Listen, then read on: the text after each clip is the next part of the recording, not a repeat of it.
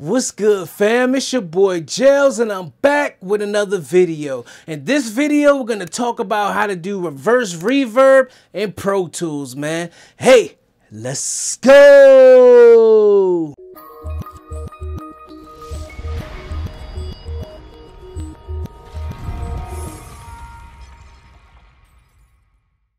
Like I said, in this video, we're going to talk about how to do reverse reverb in Pro Tools, man. It's not hard to do, but it'll take your mixes to the next level. Y'all know me. I'm not going to do a lot of talking. Let's get to work. Let's dive into Pro Tools. Let's go. All right, guys. This is a song by artist Art23. I did mix this original song, but this is just a 2-track beat and a lead vocal. Just about to show you guys how to do reverse reverb in Pro Tools. Let's just play a little snippet. I can't wait, it's go time. My flow is like a gold mine. All right, we're basically gonna do the reverse reverb on this first little part here. So what we're gonna do is go in and create a new track. We'll take this first little section here.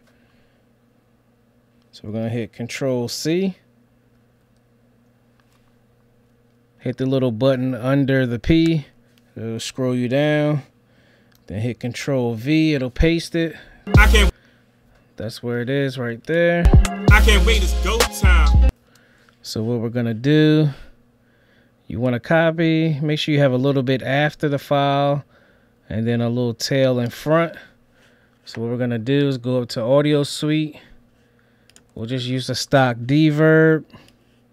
I'm going to use a plate. Gain at 0. Decay at 7. And that should pretty much be all we need. So we're going to hit reverse.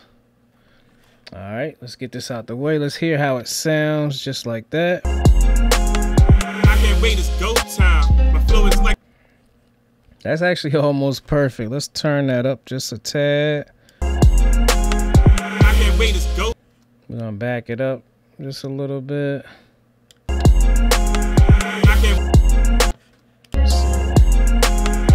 can't wait, it's go time. My flow is like a gold mine. I be in the... Alright, I think we might have it. Let's fade this out just a tad. Alright. Wait, it's go time. My flow is like a gold.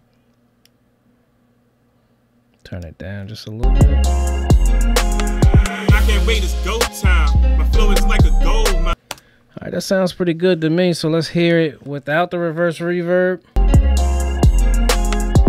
can't wait, it's go time. My flow is like a... All right, let's hear it with the reverse reverb. I can't wait, it's go time. My flow is like... Just gives the listener something else to listen to, so you're not it's not a bland mix, man. Again, this is how you do the reverse reverb in Pro Tools. It's not a lot to it. It's very, very simple. You saw we did that in a couple seconds, man. Let's listen one more time. I can't wait, it's go time. And like I said, you can dial this in the taste. You could turn it up more. You can make the tail longer. You could do whatever you want to do. So let's hear it without it one more time. I can't wait, it's go time. Let's hear it with it. I can't wait, it's go time. All right, if you have another way where you do the reverse reverb, man, be sure to share it with me. Let's go.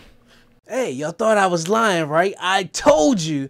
It's not hard to do reverse reverb in Pro Tools, man. But that simple move will take your mixes to the next level and give your listener, give your artist some extra dynamics to listen to, man. It'll kind of trick their ears a little bit, man. So look, if you have any questions or you have any comments or you have any mix techniques, leave them in the comments below. If you need to reach out to me, all my information is in the description below. Be sure to check out my website, Mixedbyjellztv.com, man. Hey, that's Mixedbyjellztv.com, baby. Hey, it's your boy Jellz. I'm gone.